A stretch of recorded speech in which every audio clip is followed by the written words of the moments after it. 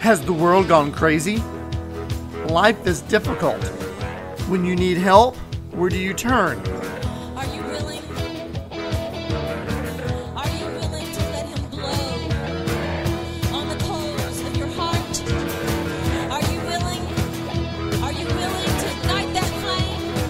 To let him blow and ignite that flame and set you on fire? And set you on fire to consume this county, to consume this state, to consume this world. Welcome to Christian Impact, impacting your life with spiritual truth. I am Dr. Kelly Blanton, and I'm sharing practical truths in the Bible that can truly change your life. Today is January 24th, 2024. We continue our series called Kingdom Legacy, and we are on Song of Solomon Ch.3. I ask your forgiveness as we go forward, as my voice is still very raspy and very raw from all the dust storms and sinus and throat issues that I've had the last couple of weeks. But praise God, we're on the other side. And if you can bear with me, we're going to go through Song of Solomon chapter 3. If I could title this a title, I would call it The Dark Night of the Soul. Chapter 1, I'd entitled Intimacy, and chapter 2, Come Away. But we're going to talk about those dark nights that Christians can face. But before I get into that, let's go ahead and read Song of Solomon, chapter 3. By night on my bed I sought the one I love. I sought him, but I did not find him. I will arise now, I said, and go about the city. In the streets and in the squares, I will seek the one I love. I sought him, but I did not find him. The watchmen who go about the city found me. I said, have you seen the one I love? Scarcely had I passed by them when I found the one I love. I held him and would not let him go until I had brought him to the house of my mother, into the chamber of her who conceived me. I charge you, O daughters of Jerusalem, by the gazelles or by the does of the field, do not stir up nor awaken love until it pleases. Who is this coming out of the wilderness like pillars of smoke, perfumed with myrrh and frankincense, with all the merchants' fragrant powders? Behold, it is Solomon's couch with 60 valiant men around it, of the valet of Israel. They all hold swords, being experts in war. Every man has his sword on his thigh, because of fear in the night. Of the wood of Lebanon Solomon the king made himself a palanquin. He made it of pillars of silver, its support of gold, its seat of purple, its interior paved with love by the daughters of Jerusalem. Go forth, O daughters of Zion, and seek King Solomon with the crown with which his mother crowned him on the day of his wedding, the day of gladness of his heart. And so this chapter begins following the last chapter. Now in the last chapter, chapter 2, we ended with this come away, almost like the end of Revelation, come Lord Jesus, come. And we talked about the idea of the come away with me. And chapter 3 begins, but by night on my bed I sought the one I love, but did not find him. And so this portion begins at night. It's at night. It's a time of darkness. It's a dark time spiritually. And this is important because as chapter 2 ended, there was this come away, the groom saying, come away with me. And suddenly the night is here and the bride is alone, not with the groom. In other words, the groom might have been saying, come away, but it wasn't time to come away. Now the bride is alone because she didn't go away with him. Instead, she turns over in her bed and it is night and it is dark. And here the word night in the Hebrew is in the plural, meaning many nights. So there have been many nights on the bed the bride is alone. And she's seeking his presence, but she cannot find him. And I like to entitle this The Dark Night of the Soul because as Christians, all of us will have times, in our lives when we do not feel the presence of God. We do not feel the presence of the Holy Spirit. Now, God is always with us. He's always there. His Spirit is always with us. But we don't always feel the omnipresence of God. We feel His manifest presence, but not His omnipresence.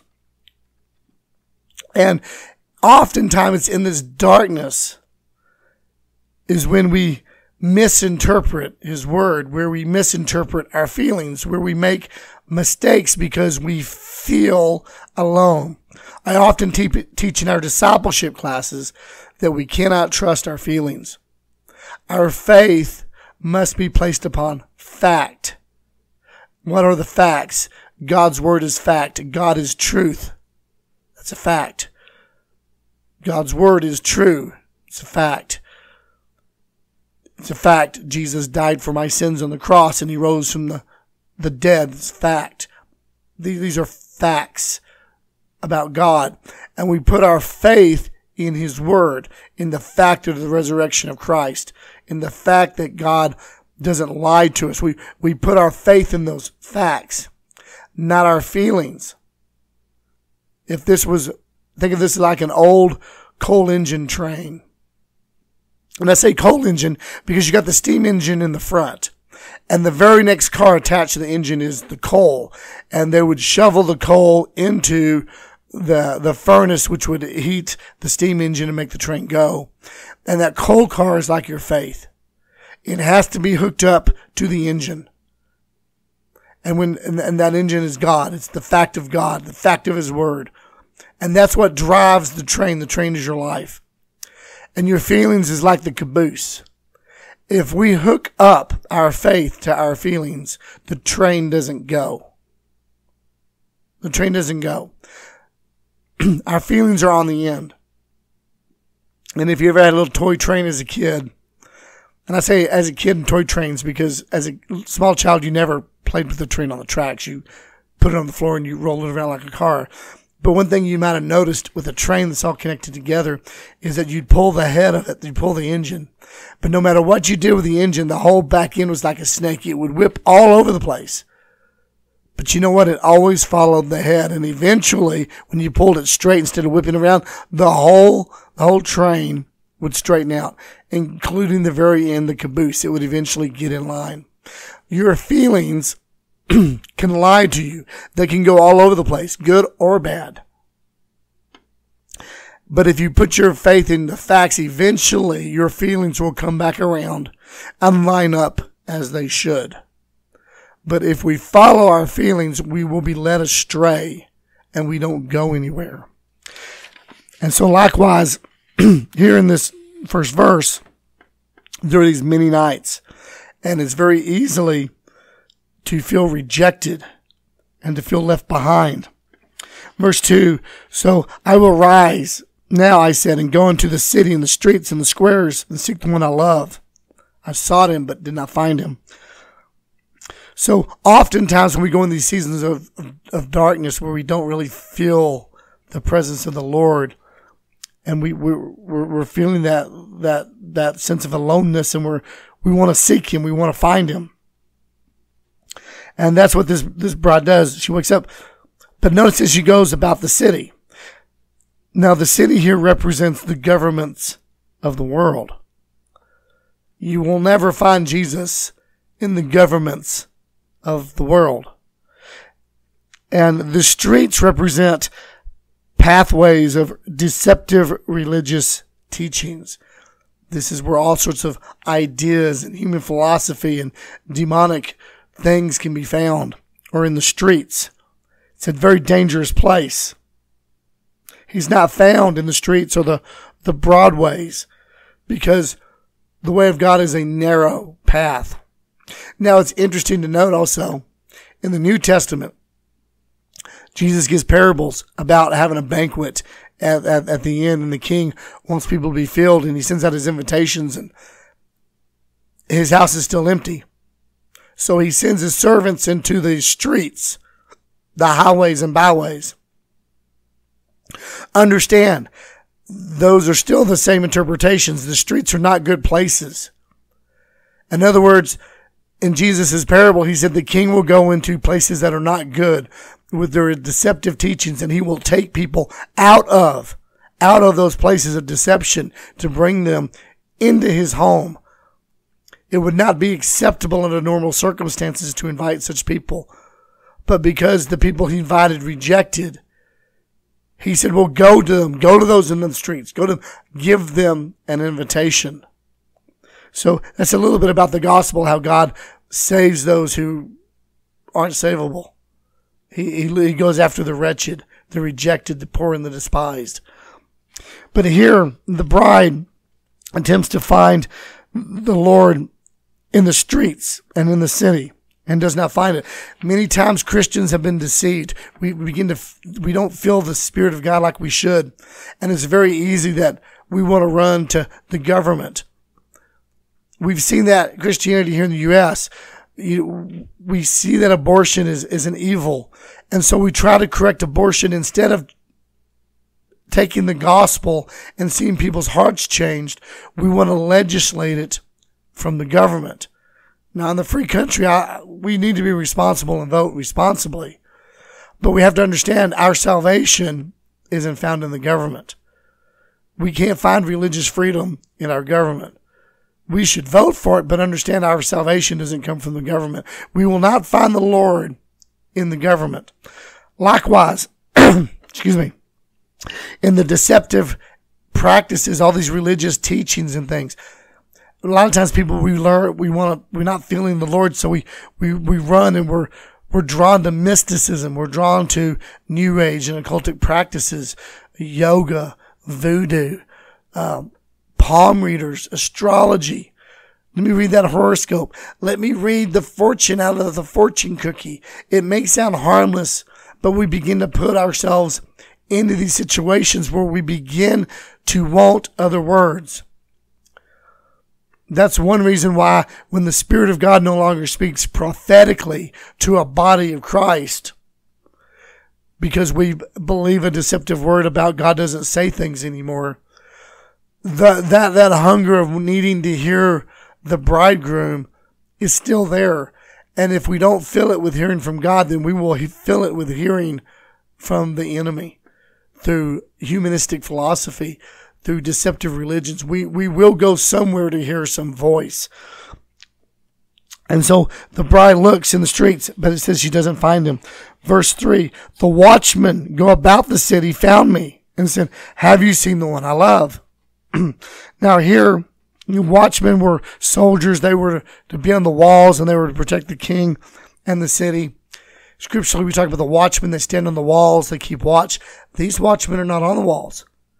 These are watchmen that are found going about the city. In other words, these aren't spiritually godly leadership here. These are godly leaders that are now finding themselves in the city, in the government, in that they're not where they should be, watching for the Lord. Instead, they're looking for the Lord in the same places this bride is looking for the Lord in the city, in the government. There's a lot of churches that believe that they have to have government's approval to operate.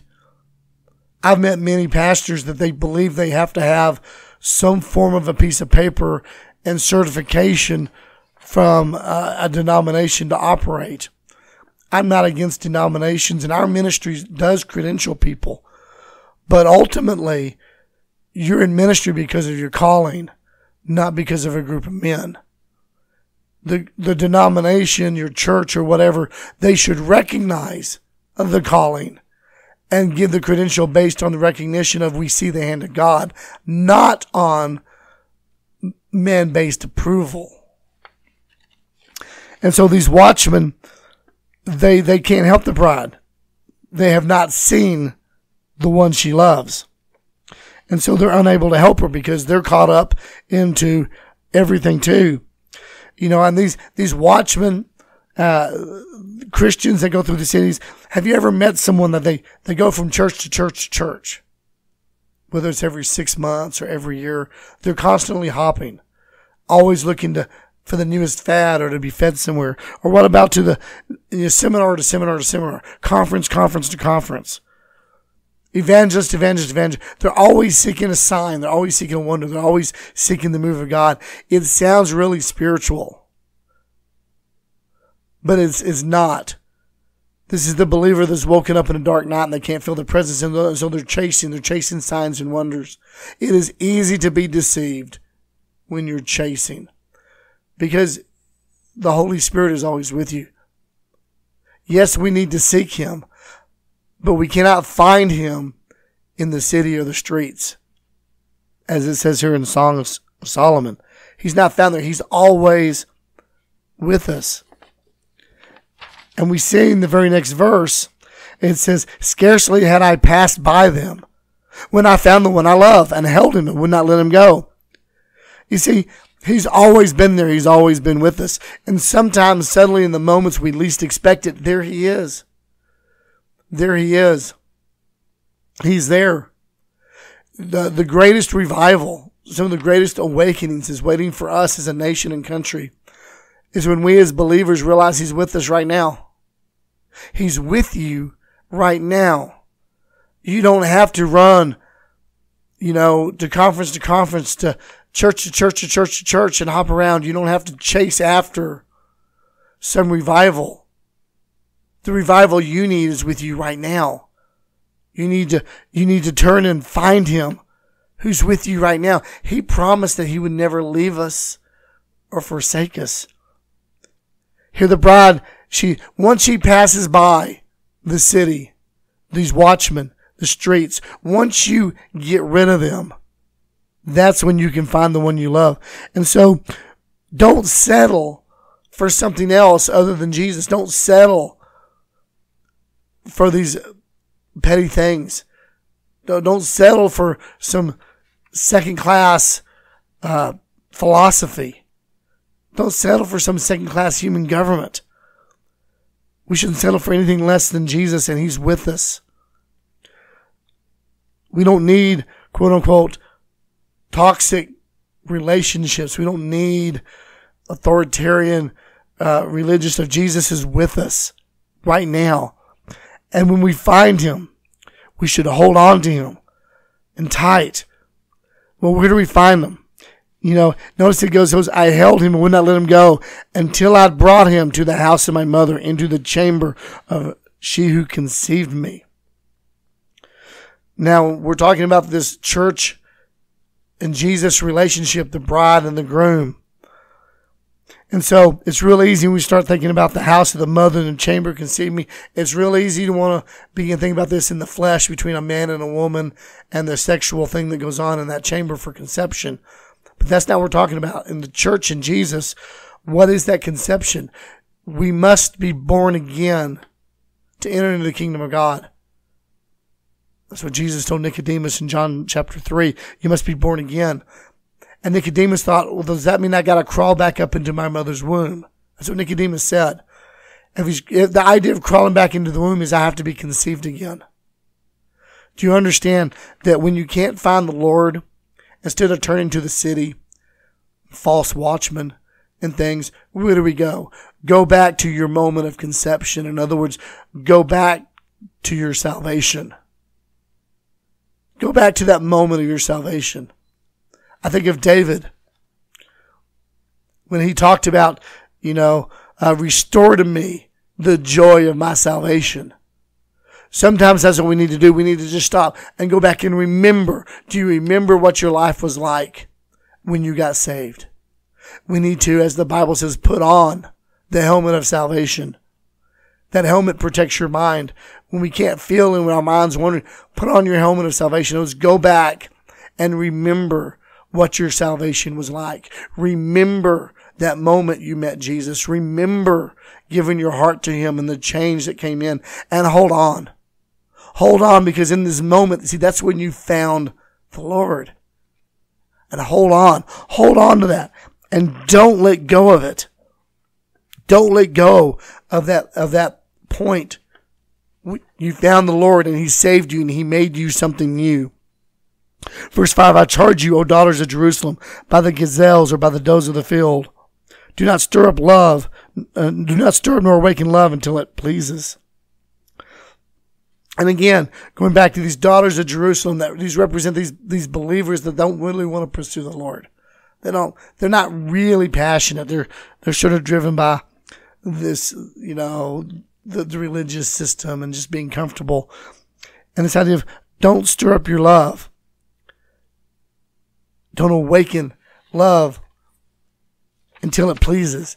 You see, the daughters of Jerusalem, because they don't have the passion to really seek the Lord, they're doing what? They're in the city, they're in the streets, they're caught up in the system. If they stir up love in the streets and in the city, if they stir up their love there, then they will not be pleased, because it doesn't please. All these things of life will always let us down. Only Jesus truly satisfies. Only He can truly fulfill us. And so we don't need to be stirring up love into false things that will destroy us. We need to awaken our love when we're ready to give it to Jesus. Oh, you sure you can awaken your love? You cannot believe me and you can love these things, but what happens in the end is that you will not be pleased. It will not please you. Because in the end, your happiness you think you feel from it will only be fleeting. And in the end, whether it's the next day or 20 years down the road, at some point, all those things are built on like a house on sand. At some point, it will all come crashing down. And you will be left in rubbles. And you will not be pleased. Only Jesus is a rock that never goes away. No matter what happens to you, no matter what floods of life attack you, He will always be there. And He always satisfies regardless of the circumstance. Verse 6, who is this coming out of the wilderness like pillars of smoke, perfumed with myrrh and frankincense and all the merchants' fragrant powders? This is a beautiful picture, because at this point, we've returned to the joy of our salvation, and we found Jesus there, and we hold on to Him. We don't let go. We wait to give our love to Him in that moment. And suddenly it's here it says, and who's this coming out of the wilderness? This is the groom. He's coming out of the wilderness. Like pillars of smoke. Smoke is a result from fire. Fire is very representative of the Holy Spirit.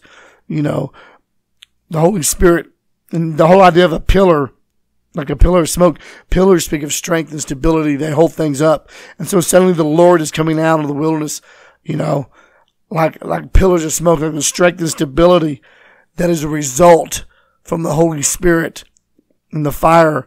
This is the Lord. You see, He's coming up out of the wilderness. Israel, God delivered Israel out of Egypt, but they went into the wilderness, and they went in the wilderness. Why? Because unbelief. They didn't believe, and they complained, and they didn't believe God. And so they were stuck in the wilderness. It's the same thing as a bridegroom running through the streets or running through the city, always looking for something and never being satisfied. Israel is the same way. They were never satisfied. But after a generation, when they found the Lord and they dug in and a generation grabbed a hold of Him, then the Lord brought them out of the wilderness and into the promised land.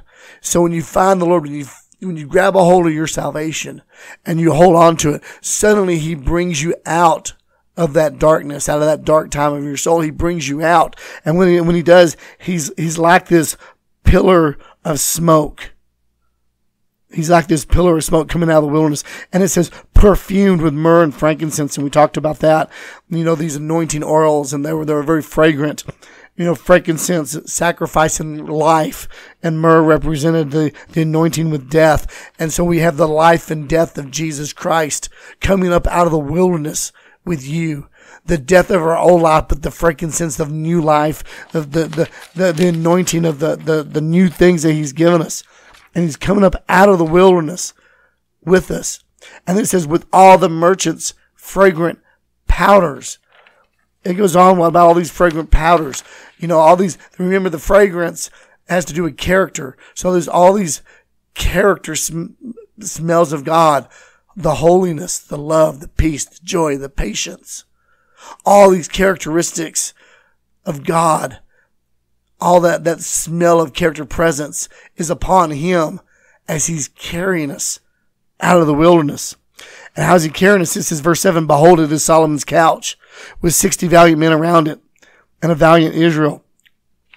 Now, in Hebrew customs, when the male would get married, they would carry him in on this chair, the couch, or the New King James calls it a palanquin. Sometimes it was a chair, sometimes it's described as like a large bed. And they carry the groom in on this. And then after the marriage, the bride and groom are carried out on this. I know I've seen even some modern day Jewish weddings with the chair they carry the man in, or the two chairs they pick up the groom and the bride and they carry them out in these chairs. So here's his picture of the groom being carried in, and he calls it, behold, Solomon's couch. And of course, Solomon was his, obviously Solomon's writing this, and so he's using his own thing, but he being the king of the height of Jewish kingdom power, he was sort of that symbolic of everything that a king could be. And Solomon's couch, for him, it was carried by 60 men, 60 valiant warriors. Not just any, but they were valiant warriors, and they carried swords on their sides. And, this represents unlimited security. This is twice the number of people that would normally be used to carry something like this. And just some interesting thing, there were 30 and 30 on each side. And so 30 was a number for maturity. 2 is the number for witness. There were 60 pillars that supported the tabernacle, 60 pillars that were used in the temple, representing this stability. But there were also warriors. Verse 8, they all hold swords, being expert in war. Every man has a sword on his thigh because of the fear of the night. So these two verses tie together. It's hard to talk about one without the other. But again, this is this picture of the groom carrying you out of the wilderness. One sense, he's this pillar of smoke with all these fragrances, and suddenly it's he's carrying you on this couch, this bed, this chair with all these armed men with swords, and you're coming up, and there's this stability and security in this. There's also maturity, and there's a witness to it that people can see. But all the warriors holding the swords being experts in war. This is very important because, again, we go back to the beginning. What is this season? This is the season of the night. And what happens in the night? It says because of the fear in the night. Some translations translate this instead of fear of the night, terrors by night. I believe the English Standard NIV translates this as terrors in the night. The modern English version, terrors of the night. Spiritual warfare can be very intense at night. And it's not just because it's darkness. There's a reason the demonic powers are much more agile at night in the darkness. And it's not just because the sun is down. There's spiritual reasons for this. There's a spiritual reason why the Lord has the sun going down at the time these demonic powers do these things. I know that early watch, that 3 a.m. watch in the night, when you engage in all night prayer and spiritual warfare, can be extremely intense. And many people, there are people that suffer terrors by night. And here's the word of the Lord saying, listen, he knows. And when you're with him, this is the security. There are more angels with you than there are demons against you. I mean, Satan only took 1/3 of hell. That means for every demon, there are 2 angels. Heaven has hell outnumbered. For every demon that can accost you, God has 2 angels to stand by your side. That's just the truth. Of course, the bigger truth is that there's more power of God in you through the Spirit than there is in all the angels. One angel can put a lot of demons to flight. Heaven is one. The word of God is greater. But here, when you have these terrors by night, God wants you to understand that He's not only with you, but He has guardians, experts at war that are there for security for you. They stand with you. Verse 9, of the wood of Lebanon, Solomon, the king made himself a palanquin. He made its pillars of silver, support of gold, a seat of purple, interior paved with love by the daughters of Jerusalem. Again, we're getting into this chariot, this thing that you're being carried in. It's got these curtains that are on it to give you privacy. Notice how it's made. Now he's getting into the description of how this is made. It's around, not only being carried by these guardians, but it's got this silver and gold and purple on it. You know, the poles on it have been built from cedar. Cedar is a very fragrant wood. If you've ever opened up a cedar chest or a cedar closet, doesn't matter how old it is, you can still smell the cedar. There's that character that comes out of that. The wood, again, is symbolic of humanity. But the cedar, the fragrant wood, some translations, instead of saying cedar, they'll say fragrant wood because it gives us the fragrance.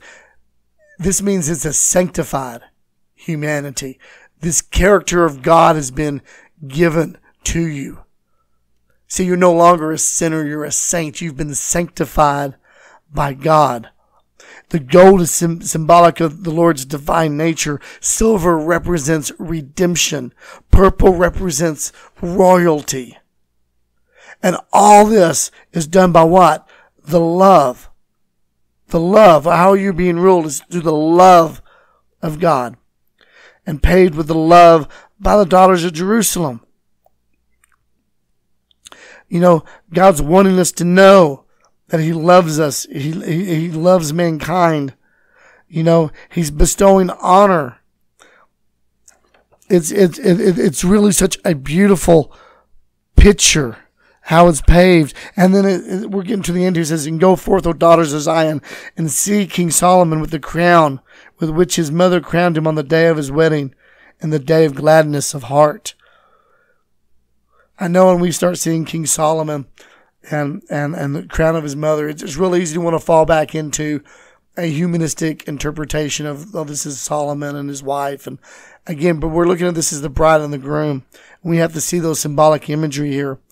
And so, you know, what crown was Jesus crowned with? I mean, there's not a mother God. That's not what this is talking about. But, you know, when was Jesus married? When was he crowned? Listen, the crown that Jesus wears is a crown of thorns. You see, his day that he made forth the wedding was on the cross. That was the day that he purchased you and I. It was on the cross. This is, in a sense, our wedding day. How do we become the bride of Christ? We become the bride of Christ because Jesus Christ paid the ultimate sacrifice on the cross. And it says, go forth, O daughters of Zion. See, this is different than those daughters of Jerusalem that we've been talking about, O daughters of Jerusalem. These are the believers that aren't very passionate, aren't very searching, and we're giving them words about, well, don't pour out your love until you're ready. In other words, don't give your love to something second. You need to save it for the Lord. You need to give your passion, your love to the Lord. Here it says, O daughters of Zion. See, this isn't just daughters. I mean, Zion is bigger than Jerusalem. It encompasses more area. There's a bigger thing here. See, God's crying out to not just daughters of Jerusalem, but even to others. And we're saying, go forth and look at what? Jesus. He's got the crown. It's the day of gladness of his heart. That's why we talk about Easter quote week. You know, I know some people don't like to use the word Easter week, but that Passion Week, we call it Passion Week. Why is the death of Jesus called the Passion? Are we sadomasochists? No, we're not sadomasochists. It's because Jesus looked in that last week and he could see the torture, the humiliation, the horror, the death, the pain. He could see it all. And he saw through that to obtaining you and me. By paying our sin, he understood that he would be obtaining, he would be winning us. And that's what Jesus was passionate about. That's what gave Jesus joy. No, Jesus didn't desire pain, but he did it for you and I. And he considered it joy to go and get us. He loved us that much. And this is how this ends, is with this thing about, all of Zion, look, he's crowned with the crowns. It's the day of gladness on his heart. So let me sort of summarize this. Let me sort of bring this up in summary to us. Because I know doing this sometimes, this is not like a story or a parable type of a message, going verse by verse. But there's always going to be these seasons of darkness in our life when we can't feel the presence of God. And we should what? We should seek God, but not in places we don't need to be. We don't need to be trusting in government or other religious ideas or something. Instead, we should turn back and remember our salvation and grab a hold of Jesus that we found on that day of salvation, and grab hold of that fact. Grab hold of that day of salvation. Go back and restore that to you in this period of night. And when you see him there, he will find you. And in some moment in this spiritual warfare, he has you covered. He has your protection. You don't have to be afraid of the terror by night. He can protect you, and he can be the one that will lead you out of this wilderness in glory, in his presence with all of his fragrance. And he can do that. And all we have to do is to turn and to see him, that he has purchased us. He went through suffering for you and I, so that in this moment of darkness, we can grab a hold of him. And we need to declare that, not just to the daughters of Jerusalem, but to quote the daughters of Zion, the people of the world, the people in our city, those watchmen, those people in the streets, those people in the city that don't know. They need to know that the love of God calls out to them. Let's pray. Father, I thank you, God, for your word, that we're going through the Song of Solomon, and we can see your passion that you have for us, God. And even in moments when we can't feel you, you are there, and you love us, God, and you protect us, and you fill us with your fragrance and character, God. Lord, help us to cling to you, God, and not seek out other things, God, for you alone satisfy, and you alone bring everything that brings fulfillment to our life. Lord Jesus, we love you. Thank you for this time of growing more intimate and close with us. In Jesus' name. Well, we thank you for listening to this teaching and this word. We will continue with chapter 4 next week. If you've missed one or want to hear other teachings, you can check those out at our website at www.christianimpact.net.